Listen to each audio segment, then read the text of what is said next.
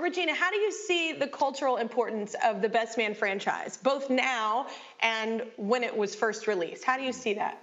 Well, you know, I mean, I think movies always have, you know, you make a movie and then there are a lot of other movies like it. And I think for me, just as a viewer, to watch these friends who were in their 20s, who were close friends since college, younger, yeah, 20, who were in their teens, but who had varied success and friendship was really beautiful. Marriage, I mean, you had a football star marrying his college sweetheart. You had an incredible, producer. Right. Well, no, I was going to say... I was the side piece, let's be real. No, you were not a side piece. Almost. No, his heart was there. His heart was there. But his heart was there, but doesn't mean you can't be the side piece and have heart. Well, you were more than a side piece.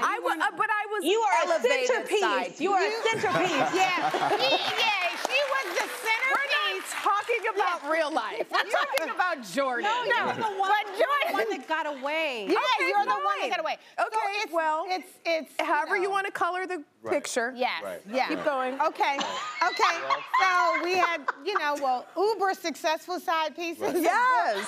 And I was the side piece. You were. Can I say on the show? Nope. I don't think so. Probably not. Probably not today. I think Probably not yesterday. But I think it was important for me to see that, and I think it was important for that to be out there in the world. Yes. You know. Yeah.